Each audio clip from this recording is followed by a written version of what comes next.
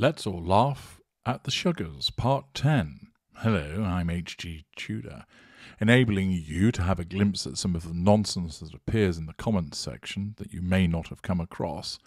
And of course, as always, to hear the delicious smack of the ultra, putting these people in their places by highlighting their inability to understand evidence, their inability to use correct grammar and punctuation, their repeated failure to spell the name of their hero correctly. Naturally, I know that these doofuses are not going to pay any attention to the way that they've been corrected. They're too set in their ways in that regard. But what is invariably interesting about these fools is that they run away. They rarely make a more than once appearance, which perhaps underlines the fact that they may well be bots. It certainly does reinforce the fact that they are unable to deal with the ultra.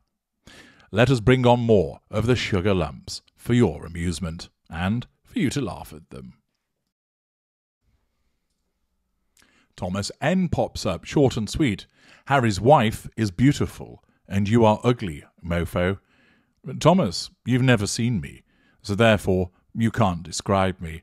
But well done on judging somebody that you've never met, something, of course, your band of arseholes invariably engage in by saying you can't judge her because you've never met her and you don't know her. You're entitled to the view that she's beautiful. There'll be people who disagree with you. But the fact is, to engage in an ad hominem attack against me only provides me with a little morsel of fuel, and for me to curl my delicious lips in amusement at your petty struggle against me. Incognito, you have nothing to do to delegate your life and a whole podcast to this. Well, not only are you unable to use the English language, which is no surprise because you are a sugar, but the fact is, I do have plenty to dedicate my life to, because, like every other sugar, if you'd bothered to use your ears rather than spout your bigoted nonsense through your keyboard, you'd have learned so much more about me and of the various things that I do. You'll have learned that I have a private and professional life. You will have seen on my Instagram page some of the places that I go to. Indeed, you'll have seen me in action in dealing with various sporting activities. You'd realise from the things that I talk about, the things that I write about, that I go to a variety of places all around the world. And you would have an inkling as to the things that I might do also, which shows that I have other things to do to delegate my life to, which you moron can't even get your sentence correct. But oh look who it is. Thomas N has popped up again. Why all those bananas, incorrectly spelled, in your clip? I'll help you with that, Thomas. Because again, if you had bothered to watch the videos, and it appears more than once, I talk about the bananas of empowerment. Indeed, if you were such a supporter of Harry's wife as you claim to be, you'd know that she embarrassed herself, humiliated herself, and made Harry feel particularly stupid when she wrote with a Sharpie on bananas that were being given to sex workers supposed messages of hope and encouragement. You'd understand that. But because you operate with tunnel vision and you barely look up from staring at the ground, you don't understand these things. I'm sure you're our Tiny Willy. I don't know who Tiny Willy is. Is this a person? Are you trying to suggest that I have a small penis? I haven't. I have a large penis. And if I were to ever meet you, Thomas N., I'd probably beat you around the head with it, knocking you into submission. Clarkson has been cancelled by Amazon Prime. Good riddance. Well, thanks for sharing with us your views about Clarkson, which again just demonstrates the sugary nature of just who you are. But 2 attempts by Thomas N., and we have to say he has succeeded most admirably in making himself look like the pride grade aid tool that he is. Let's find out who next is waiting. Next up, we have someone who goes by the name of Higher Realms.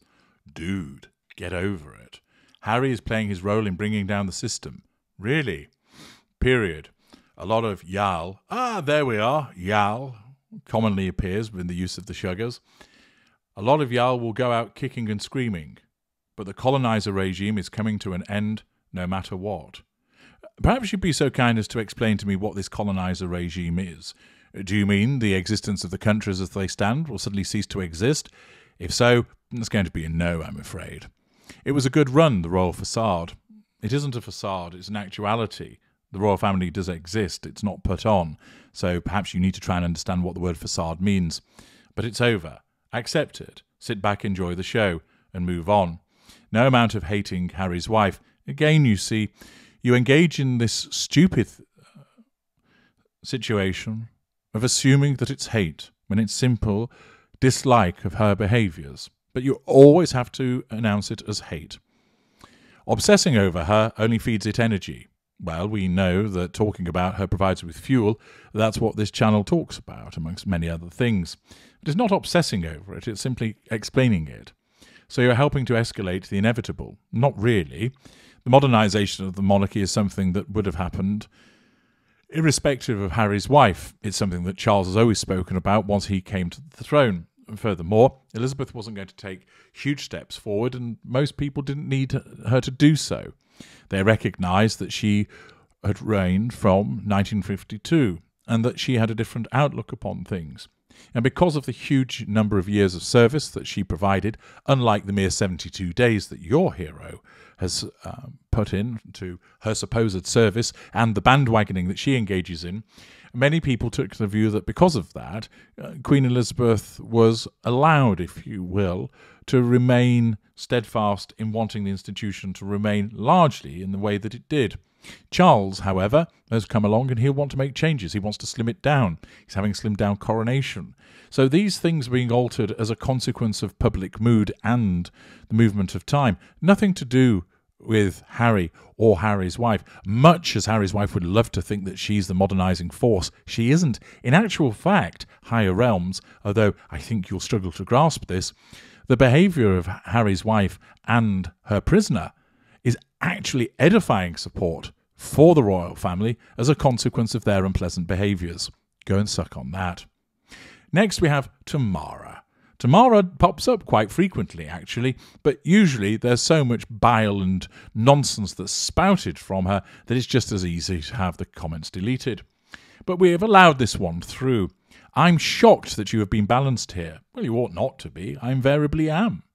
And haven't blamed it all on Harry's wife. I don't. Most days you just sound like a bitter, jilted lover out for revenge because Harry's wife didn't pick you. Oh, Tamara, how foolish and dim-witted you are. I have far superior specimens available to me than such as Harry's wife. I have much better choices of cuts of meat compared to her, you know. She is mutton compared to the delicious lamb that I feast upon. She is the raggedy edges compared to the delicious steak that I sink my beautiful teeth into. The fact is, I'm not bitter about her, and I'd be delighted that she didn't pick me. Why? Because I wouldn't want her. So, unfortunately for you, Tamara, you demonstrate again the ineptitude of the sugar of understanding very little about me before starting to type and demonstrating to all of us with very clear and obvious emphasis that you are a fool, a clown, and prejudiced. I'm H.G. Tudor. Thank you for listening.